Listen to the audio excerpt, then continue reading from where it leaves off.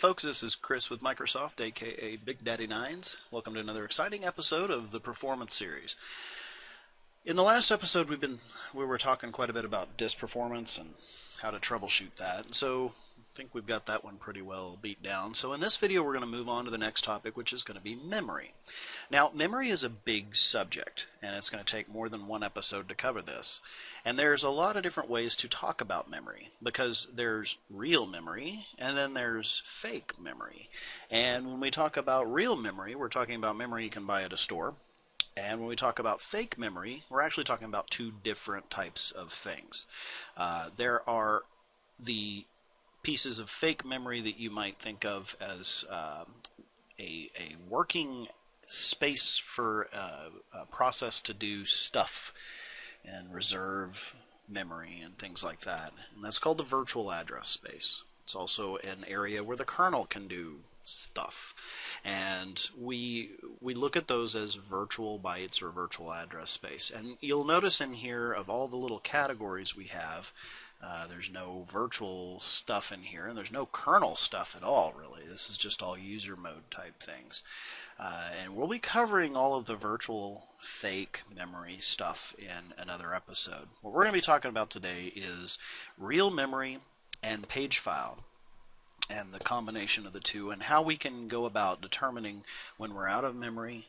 What does that mean? Are we out of RAM? Are we out of RAM and page file? And if we are, how do we go about, finding out that we're out of that, or that we ran out last night maybe, and we're looking at some counters now. And then B, who took it? Who took my memory, right? And what kind of memory did they take? So that's the point of today's episode, so we'll kind of dive in. First off, we're looking at Resource Monitor right here.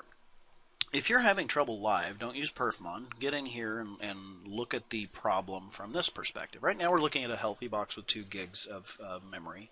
And from the views here, you can see that we have some funky sounding words, and maybe some of you are familiar. Some maybe you may not be familiar. For instance, what is a commit and what is a working set? And what are shareable bytes and what are private bytes? So these turn into really important counters, and strangely the counters do deviate in terminology as to how we'll look at them, but they don't deviate really much in purpose. And obviously you've seen the pretty little graph down here at the bottom. What does this stuff mean, right? In use, modified, standby, free. I'm not going to torture you with a whole lot of super duper deep details about this, but basically the green part is in use. This is stuff that is currently being used by Windows actively. If I fire up Notepad, for instance, it's going to need a little bit of this in use memory. And modified is in this orange area. Modified data is just stuff that it doesn't really exist anywhere other than in memory. Modified bytes, or you have some people call them dirty bytes, but that's not a very good description in my opinion. Then you got the standby list. So the standby list is a result of the fact that the virtual memory manager in Windows hates reading things off the hard drive because it's slow. And so once it goes and pulls something off the hard drive, it will typically not send it back. So if I opened Notepad and then I closed Notepad, Notepad would not be in here in the active running programs, and I wouldn't be able to find it. See how it's grayed out? It's not really here anymore. If I looked in Task Manager, you wouldn't see it under details at all. There is no Notepad running right now. Notepad is still in memory, because unless I start running low on memory, the Virtual Memory Manager doesn't have any reason to go and start actually clearing out. And right now we've got tons of available RAM. You can see that right here when we zoom into available memory. This is an important piece because the available memory is the actual amount of memory that's available, not free. From a quick perspective, free, when you look at it, makes it look like, hey, that's how much free memory we have. No, you actually have way more than the free amount available. Why is that different? The reason that the available is a combination of standby and free is because this is in fact memory available to Windows.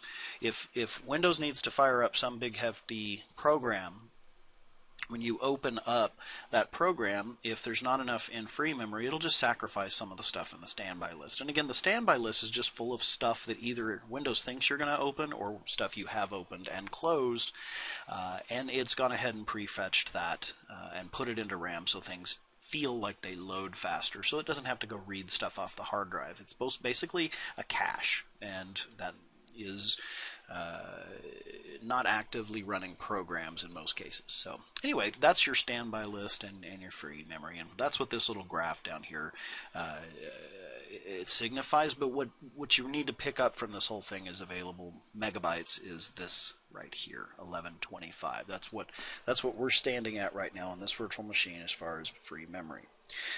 As far as trying to figure out from a performance perspective what it was that maybe ran us out of memory, well, remember that step one is really trying to figure out what we ran out of, right? So, or what bottlenecked us, because you're typically looking at a performance counter from perfmon after the fact. You're not going to use, as we discussed in previous episodes, the performance monitor grid here live. You would use other tools for that, Task Manager, for instance. To go and figure out your primary indicators of a memory bottleneck, there are a couple of really good counters that we're going to start with, and we're going to do another one of these performance counters manually created. And we'll take a look at the memory object. So we'll come in here to the ems, and under memory, once again, there are no instances because there's just one memory. So there's a bunch of counters down here, and only a few of them are what we're going to really be using in this episode because they're the most important ones. So available megabytes right here that I've got commented out, or highlighted rather, is the amount of RAM that's left.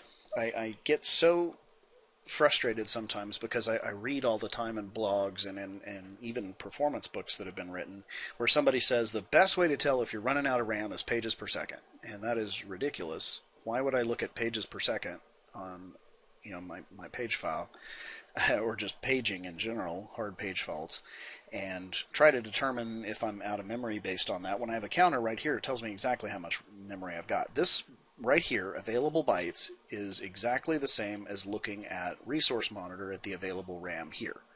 Right, and if I was looking on the graph over here, used physical memory, that's the measure of just RAM. Okay, so that is just RAM.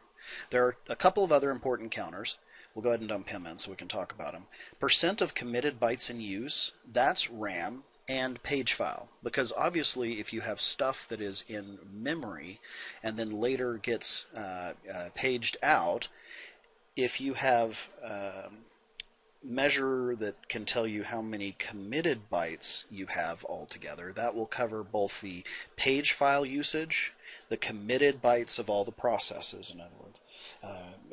So that'll cover both the RAM and the page file, because when a process is committing memory, that doesn't necessarily mean that that memory is always still in RAM. If it's been paged out, if the virtual memory manager has cleared some space out, we'll see that in the process performance counter that we'll be talking about later. But before I get too deep into the weeds here, trying to just keep it simple, this is quite simply a counter that measures the total amount of RAM and the total amount of page file and how much is currently being used in a percentage counter, right? So we know 100% means we've used it all up, right? 10% means that we have 10% of our RAM and page file. Another couple of important counters that are exactly related to that is the commit limits and commit byte. Commit limit and committed bytes. These are actually the same thing as the percent of committed bytes in use. It's just these are actually the number counters. So one's a measure of the percent of total, whereas commit limit is the max and committed bytes is where we're at right now. So I'm going to go ahead and chunk those three in there. And I'll explain right now the reason that I like to have the commit limit, even though I already have that pretty little percentage counter that'll tell me everything. I like to know if the page file is expanding. If the commit limit changes, typically it goes up. That means, if I had 4 gigs of RAM and I have a 2 gig page file, my commit limit is 2 gigs, or is 6 gigs. Sorry, I can't seem to do math. 4 plus 2 equals not 2. It's 6. So commit limit would be sitting at 6 gigabytes, right? And if I had 3 gigs currently being used, the committed bytes in use counter, the percentage counter right here, this would show at 50%, obviously, right? But what happens if I start running out of the commit charge gets near 100%? Well, if the system's configured to do so, it might actually give me a bigger page file, right? So that would cause the commit limit to go up, and it'll cause the percentage counter to kind of fluctuate. We're going to demo that here in a little bit, so I can show you what that actually looks like live, and we'll also look at it while we're doing this. We'll have the performance canning running at the same time. All right, so available megabytes we talked about, percent of committed bytes in use, committed limit, committed bytes. Those are really your key performance indicators for whether or not you've run out of memory or not. And I mean the real memory stuff. I'm not talking about the fake virtual address space stuff. We're going to get to that a little bit later. You could go ahead and get your pages per second and dump that in here. But as I mentioned before, it's not super duper important to this discussion because it's really not a good measure of whether or not you're running out of memory or not, right? So another thing that is kind of interesting, we'll go ahead and throw it in there just because people like to see it. And we'll go up here to the page file object. Oops, PGEMNO. I apologize. I know that I'm sitting here in every episode looking for very obvious counters. Okay, so pagefile.sys that's sitting on C drive, percent of usage, that'll tell us where we're at as far as the percentage usage. This is not a good primary indicator of performance. What that'll just tell you is whether or not you are indeed using your page file. People are always saying, well, are we actually putting things in the page file or not? Well, if you have this counter running, you can go back and see if there are in fact things that are going in there. And in most cases, people will be shocked to know how little the page file actually gets used. And we need to stop and talk about this little guy right here. Page file is not an extension of RAM. And I know a lot of people already know this, but you'd be shocked at how many people do not realize that if you have 4 gigs of RAM and you make a 2 gig page file, people think you now have 6 total gigs of memory that is usable. Like somehow you get to the end of the 4 gigs and we have just this continuing address space beyond that that just keeps on running as overflow. That's not how it works. Okay, there's this little guy running in memory in the kernel of the OS called the Virtual Memory Manager, and what he's doing is when he starts seeing you run out of physical RAM, he will start taking the least recently accessed pages in memory and start to trim that working set of the process out of RAM. Some of that stuff will probably not make it into the page file. Some of it would. So to give you an example, if I fire up Notepad, write myself a little note, I put maybe some text in there like, hey, pick up milk on the way home, right? Because for some reason I'm not using OneNote, I'm using Notepad. And then I minimize it, and then 4 days goes by, and I haven't touched Notepad since. It's just been minimized sitting on my desk. And on day 3, a virus scanner kicks off and consumes all of the physical RAM to do a quick scan, and the Virtual Memory Manager needed space. It's very possible that the Notepad itself, the binaries, the executables, the DLL files, handles, hooks, everything that Notepad uses to do its thing, isn't actually in physical memory anymore. It's very possible that that actually has been trimmed out of the working set. That doesn't go in the page file because it already exists on the hard drive. Notepad.exe is on the hard drive. There is no reason to go and put another copy of Notepad.exe into a page file. It just becomes kind of a mapped instance. It says, hey, these addresses used to live here, but they're not here anymore. Go find it there. And that's what a hard page fault is. Hard page fault is going and getting something off the disk. Maybe because it's the first time you've opened it, and yes, that will indeed cause pages per second to fly. Or it's, hey, this used to be in RAM, it's not here anymore, I got a hard page fault, I have to go and resolve that fault by going to the drive, the hard disk, and picking these bits back up and paging them up into RAM so that I can execute it, because the processors on your system will never actually execute code off the hard drive or the page file. Now, where did the go get milk on the way home note that I wrote? That's this piece right here. That's at least one of the things. Oops, it disappeared. The modified data that we saw before that was in the orange, that stuff is not in the hard drive. And if Notepad had been minimized for days and we were running out of RAM and the Virtual Memory Manager needed space, he would take go get milk and page it into the page file. That's the sort of thing that goes in the page file. And then strangely, if you are now sitting with a lot of available memory, what would probably happen in a lot of cases is the virtual memory manager might come back later and go ahead and forwardly resolve that hard page fault for you and pull it back up into RAM, because he sees that he's got some free memory, and it's something you might run again because it's sitting on your desktop and minimized, and pull it back up. Bit of a stretch there into this discussion, into the feeds and the speeds of how all this stuff works, but it's important to understand that the stuff that is on the page, in the page file, isn't going to be anything that already exists in in the hard drive, and it's not going to make extra copies of stuff, right? It's going to be modified data that doesn't exist anywhere else.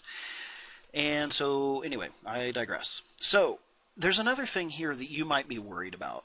Like, okay, that's great, Chris, you've got me my key indicators, available megabytes, percent of committed bytes in use. If those are running low and my server was slow, I saw these, I know RAM, or RAM and page file. I had a memory contention.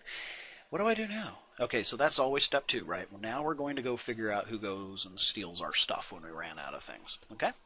So we go to processes, right? Process analysis of memory for just going and getting who took my memory is obviously going to be in the process. There it is, the process object. And like before, we drop it down and we go and look for our stuff. So there are 2 counters here that can measure what it is that took my memory up, depending on what you ran out of. If you ran out of available bytes, then the counter you use is the working set counter. If committed bytes is what you ran out of or started running low on, then the counter private bytes is what you need, right? So we would do all instances, add that in. Now we've got private bytes, remember the counter path, the instances, everyone, and the counters that we're throwing in here are private bytes and working set.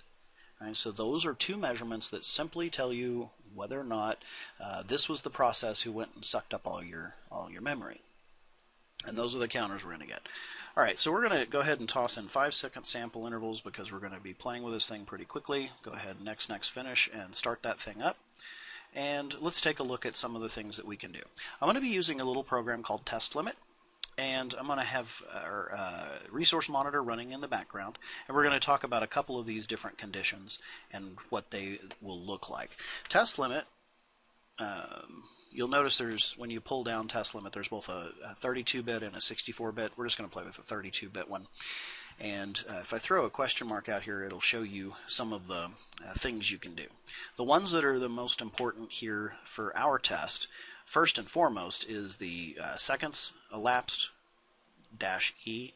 Because if you just run this thing raw, it'll suck up all your memory so fast you won't even be able to see it coming.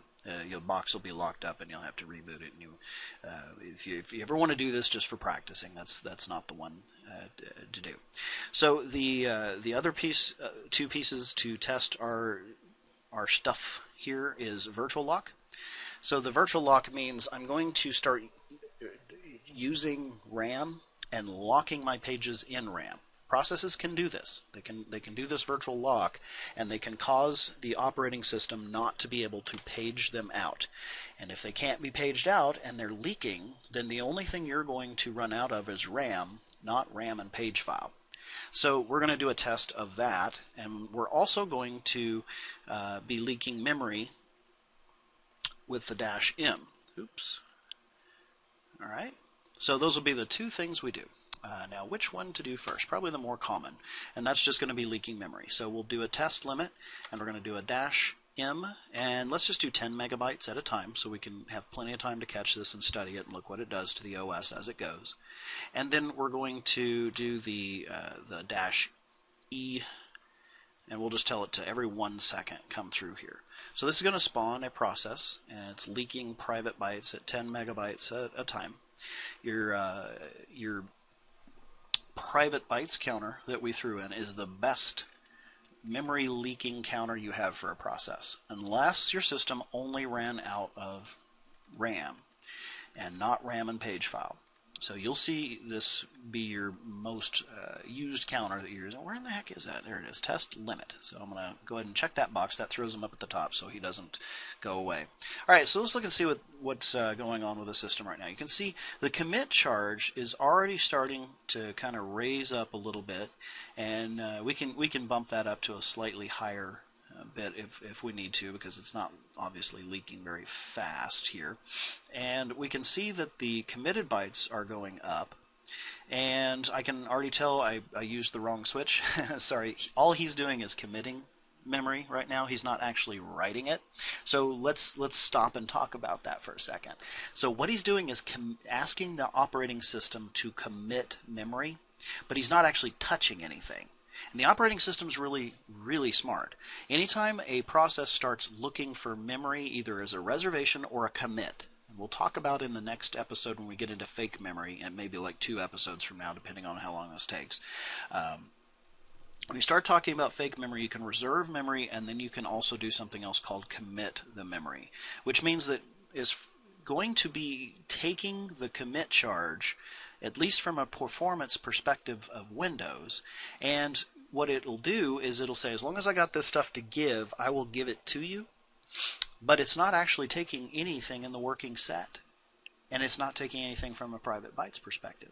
Used physical memory is not going up. I'm kind of glad I made this mistake so that we can make this distinction now while we're taking a look at it. The only thing we're running out is the committed bytes, right? And those are bytes that the OS says, yes, I can give you this memory. Yes, I can give you this memory. And it'll continue to allow that process until the OS has nothing to give. So if you've ever been in a condition where the system runs out of committed memory, and starts throwing in memory errors, but you had plenty of physical memory available, this is where that can go. So this thing is continuing to do its leak here. You can see it's still kind of getting closer and closer to the top. The current commit charge is continuing to go up a little bit, and as it continues to leak, we'll see this commit limit, or this committed bytes, getting up close to the total amount that the box has. Because remember that the commit charge in Windows is a little bit more than, I think it was 2 gigs initially. So there's exactly what I was looking for. Now I'm going to go and I'm going to stop this counter, and we're going to talk about what just happened. Okay, so what you see here is all of a sudden he got almost to the top, and then suddenly this dropped down. So what happened just then is, I guarantee if we look at the commit limit, what's going to happen in our perf counters, we'll see that it went up. Why did it go up? It went up because the page file just got bigger. This thing was trying to honor commit requests, but it wasn't actually touching RAM. So this is an important distinction that we have to understand here, is that you can have reserved memory, totally different discussion. Reserved memory won't normally affect the operating system, and you won't even really see it happening in these counters. It's a different set of counters that will pull for those. That can cause a process to crash, but not the OS. Then we have committed bytes, but not actually touching any memory. And the operating system will refuse to actually put things in memory if you don't have anything really to put. All he's doing is saying, hey, I need 300 megs of RAM. Oh, here you go. Here's 300 megs of RAM. But he doesn't really touch physical memory for that. It just fakes the program out and makes him think he's getting that. More on that later. Then he can turn around and commit it. That actually does have an impact to the system. So what I forgot to do was, instead of just using the leak memory, we need to leak and touch memory, this -D right here. So we're going to leak the memory this time, but we're actually going to put dirty data in it. We're going to actually have touchable data. So now we're getting this process going up. We're going to go find our test limit again, because obviously it's a new version of test limit. So here he is. So we'll go ahead and throw him up at the top. So here we go. So now you can see we are in fact having an impact on the system. You can see that we're going up here. Free megabytes is over. Standby list is getting consumed. And you'll notice that this graph is starting to move over towards the side a little bit as he's taking more. But this time we're actually taking private bytes, and we're taking working set, and we're taking committed bytes all at the same time. And as it gets bigger and bigger and bigger, we're going to start seeing that our used physical memory is going up, and the commit charge is going up. And this is important to recognize visually now in your pretty little resource monitor. And we can even look at Task Manager as well. Performance. You can see memory is going up and up and up. Committed bytes are going up and up and up down here at the description on the bottom, right? and we can see that we've got so much in use, and the available is going down and down and down. So depending on what tool you're using, these are the two you're probably the most familiar with. The one we're going to be talking about what it looks like obviously later is going to be what it looks like the same way in perfmon. So again, let's talk about what the process test limit is actually doing right now. He is going out, he is reserving memory, and as he is reserving that memory, he is then committing and writing that memory, meaning that the virtual memory manager is in fact having to take real RAM and back the data that is being written. We're running very quickly low on resources. The used physical memory, if you can see on the top graph up here, is almost to 100%. And I apologize if I've been pointing at things with my mouse. I realize that the mouse is still not showing up correctly in the capture window here.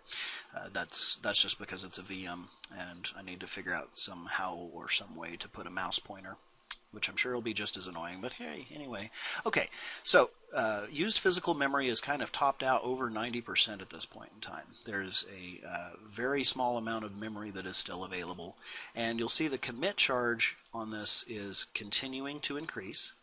And you'll see that we're still about equal on the amount of committed bytes by this process, and the working set and private bytes, okay, just as I was saying, that have now diverged. So this is the part I was getting at. As you see this is starting to thrash. Over here on the little graph where it goes from green to blue, note that it is starting to thrash around a bit. It goes up a little bit, it goes down a little bit, it goes up a little bit, it goes down.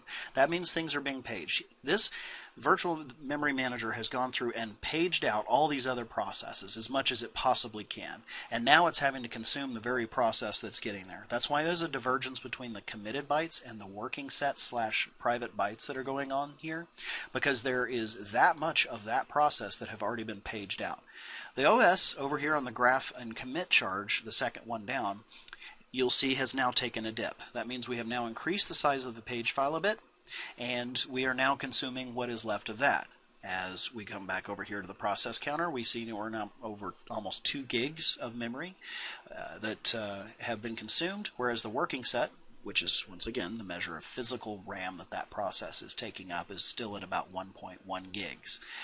So we're now thrashing. You see the used physical memory is almost at maximum, and you can see that it's kind of jumping up and down there. We've taken another hop down here in commit charge, meaning we have again had to increase the size of the page file, and we are continuing over here back at the process counter to see what's going on. Is we're at 2.3 gigabytes of memory that has been taken out. We can see that right here, yeah, right there, 2.3, just surpassing that threshold, and we maintain at about 1.2 gigs of physical memory because that's all the system has to give, and we're continuing to leak memory. We're leaking memory probably to the point now where if I try to run processes, I'll try to right click here and just go to get anything to launch. It's going to be very sluggish. The whole system is in duress. It is badly in need of resources, and I've clicked twice now and I'm not getting anything off this. There we go. So if I were to like open up like the disk management, which is fairly resource intensive, it's going to sit here and it's lagging, it's having a little bit of trouble. At the same time, our graph, you can see we're still taking some memory, and the virtual memory manager immediately pages stuff back. So pretty much everything that could be paged out at this point has been paged out. Everything on every other process that could be pulled out of memory has been moved out of place so that this little guy can continue doing his thing and steal as much as he can from the operating system. And now the virtual memory manager is only able to survive because he's continuing to throw chunks and huge big old chunks of memory into the page file to keep the system up and to keep it alive. This would be what would happen on any system where you have a system managed page file and the system has the ability to increase the page file. If we had limited the page file on this thing, their disk management's finally starting to load, if we had actually limited the page file, we would have run completely out of resources earlier than this. And so that's probably what we're going to try out here in a little bit. Eventually the system will no longer be able to page stuff out because we'll run out of resources to be able to do that. So we should be able to visually be able to see what the page file looks like if I can get system to even come up. As you can see, this situation just keeps getting worse and worse, and this is why you want to use the counter private bytes, because a whole lot of this process does not even exist in, let me go in here, oh, I didn't mean to go to system protection. It's okay, they all bring up the same dialog box, so it doesn't really matter. So we go to advanced, we go to performance, we go to advanced, and we'll see that we have already taken the total paging size for all drives up to 3.6 gigs of memory, and that's because this is an automatically managed page size. And so he sees that he has 20 gigs available, so he's going to consume disk space for quite some time before we completely and totally kill this system. So he will continue in this state until he cannot continue to commit memory. And so we'll go ahead and kill this now, and we'll let this system breathe a little bit, give the 4 gigs back. And you'll see we immediately see a drop in the commit charge, and physical RAM drops back off, and the hard faults and everything else that were going on have kind of released. But our standby list has been completely gutted out. Free memory is available everywhere because everything that was in the standby list got consumed. But what can now happen is you'll see prefetch is coming back and loading some programs back up for me. All of the stuff that we had running that it thought would be important to us, that it had to sacrifice, as it has disk cycles available and it has resources available, now it's going to turn around and it's going to start to reload those back in, because it knows that I open Outlook on this box a lot, it knows I open Word a lot on this box, and so it's going to go ahead and start loading things like that back up for me. And so in the system settings, I keep hitting system protection, go into advanced, and then settings, and then advanced, and then change, and then we're going to turn off the automatic page file size. We're going to do a custom size. We'll say you can start with 200 megabytes, and I'll give you up to 1 gigabyte, and we'll go ahead and set that. We'll click OK. We're going to go ahead and say we'll restart here in a minute. Yeah, that's fine. And later, and so this was, let's see, we called that memory. This was one we'll analyze in a moment, and take a look at what we do with that. And so let's just, because we're going to do a few of these, let's go ahead and practice our skills on templates, and let's make a memory, M-E-M-O-R-I, template.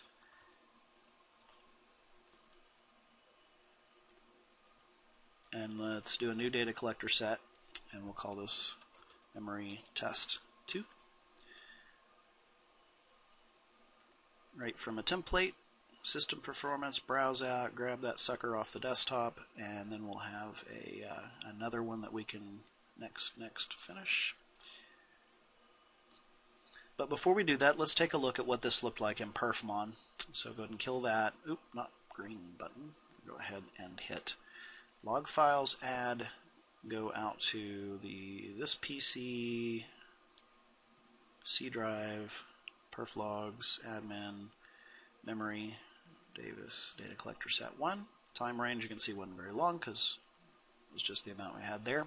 So let's look at all these counters and see what they did. All right, percent of committed bytes in use and commit limit. Let's just start with those guys and kind of look. So you can see the difference here. I'm going to turn my highlighter on, and we'll go ahead and highlight percent of committed bytes in use. We can see during this process we went up and we got into a thrashing example. This is an absolute textbook scenario of what thrashing looks like. And the other one we threw in here was the commit limit. I'm going to go ahead and scale that counter so we can get it in here. This is a very important thing to realize as well. So you'll see these are exactly lined up with each other. Right? Every time that we dropped in our percent of committed bytes, looking like the system was doing a good job recovering, what was really happening was we were increasing the size of the page file. So every one of these, you'll see that we see a sympathetic correlative counter, and that's why I like to have my percent of committed bytes and my commit limit in here. That way I know where, what happened to this box, right? So what happened? We had a process that went through and sucked up a bunch of our resources, and the system had to adjust for that as we went along. So let's dump those out and take a look at some other interesting things here. So the available megabytes, we'll see scale that one too. You can see that we were here, and we went down to there, and then towards the end when we stopped the process, we went back up. So in this case, we ran out of RAM, and we ran out of page file.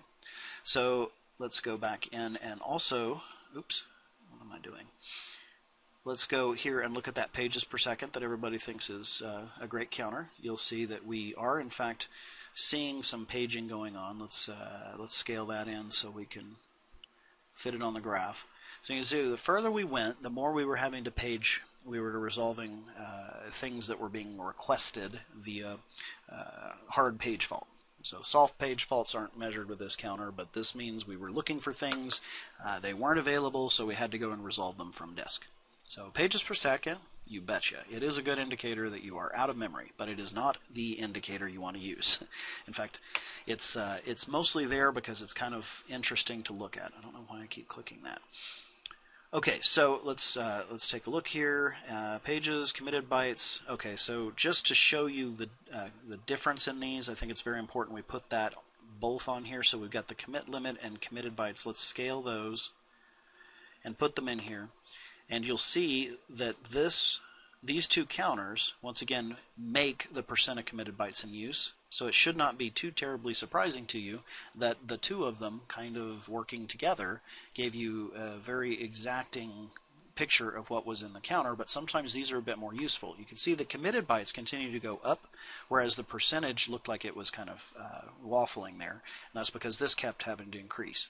So committed bytes, you can see, is a very distinctive leak. This is a textbook 100% charted leak right here. So let's go ahead and dump those out, and let's go look at the paging file, because I said that that was kind of an interesting thing to look at as far as usage goes. You can see that we weren't really using very much in the page file, but towards the end of this, we were. And in fact, if we then go in and dump our percent of committed bytes in use, you're going to see a pretty interesting little pattern there, right? Yeah, that's fairly obvious, right? So at this point, we know for sure we've run out of RAM and page file. And now we need to know who done it. Right, so we talked about something that ran completely out of RAM. That was working set, but we ran out of RAM and page file.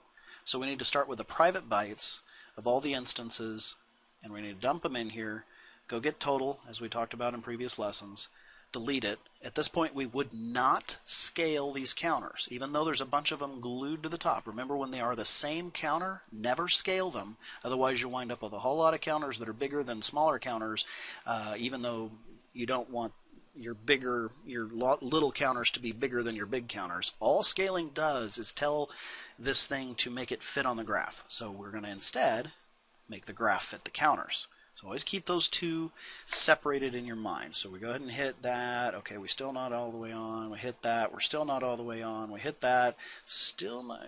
We got them all now. All right, so it looks like I'd say 40,000 was the top. So instead of 100,000, let's replace that with 40,000. Click OK, and we've got a very good indication of what's going on. We might even maybe bump that by another 5, and there we've got it. So we've got the highlighter on. We can just come in here and click and find the process that caused the problem, and we can immediately see that test limit was the offending process that sucked up all of the private bytes and caused a memory leak on this server and created this issue for us.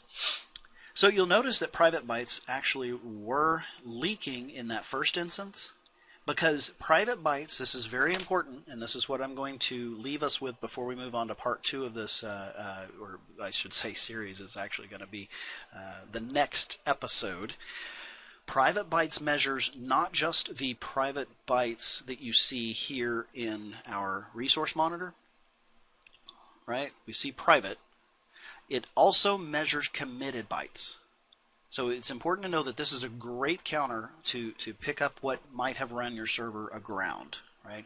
So I will take all of the other counters except for this one, and I'll go ahead and dump him out because we know he's the bad guy, and I'll show you what the other counter looked like because it becomes very interesting here in a little bit. So we go get test limit, not task manager, test limit, dump it in there, and you'll see that he did not. So the first test This is really important, guys. I hope you're catching this. The first, let me even go so far as to take this counter and take the red and make it big and bold, and then we'll highlight the other counter. So the first test was in red. Remember, we ran up using test limit. We ran up committed bytes, but never touched any memory. We never touched any RAM, which is why the red line doesn't go anywhere, because committing memory does not actually suck RAM off a box. And in this case, we can see that it did. Now, why, you might be asking yourself, why does it kind of taper off? Well, let me highlight that other guy, so when I switch between these two, we get a good, nice blue and a thick line, and say, okay. All right, so why did that happen? Well, the reason is because he was only able to take this much RAM, right? So if we look at that limit right about there, that's as much RAM as the box had to give. And so that was as much as he was able to give out at any given time. So that's why the committed bytes, in an instance where you have not run out of just RAM, but run out of RAM and page file, this is a terrific counter to have, because you can see this thing is leaking, and it makes it a very obvious find for which one was the bad guy. So in the next episode, what we're going to do is we're going to talk about processes that are just RAM, and in episodes after that, we'll be talking about virtual address space and how that's important to you, both from a perspective of memory and troubleshooting from a kernel and user mode perspective. So those will be the next parts in this series where we're continuing to talk about RAM. And so for now, anyway, guys, it's been Chris with Microsoft, and as always, I thank you for watching. If you did find anything about this useful or interesting, please take a second and give it a quick like. That helps other people to find this video. Feel free also to subscribe to my channel. That helps you, if you actually found this interesting, to be notified when there are any additional videos that I upload in the future. I have a blog. It's at 9z.com, and it's super easy to remember that address. It's just the last number followed by the last letter.com. My blog's also got links to my Facebook, my LinkedIn, my Twitter, and my TechNet blog. So anyway, again, as always, thanks a ton for listening, everybody, and I will see you in the next episode.